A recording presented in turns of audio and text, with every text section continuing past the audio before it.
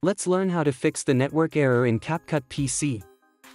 If you're trying to download a transition or asset in CapCut PC and get a network error, here's how to fix it. First, completely close CapCut. Then, go to your Windows network settings and open the VPN section. Under VPN properties, make sure you're using a public VPN configuration. Now, visit the VPN Gate website and copy a public VPN server address. When connecting, use VPN as both the username and password. I've already configured mine, so I'll go ahead and connect to it. Once the VPN connection is active, reopen CapCut.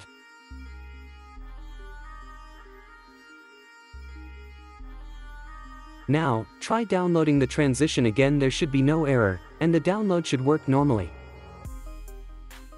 That's it. You've fixed the network error in CapCut PC.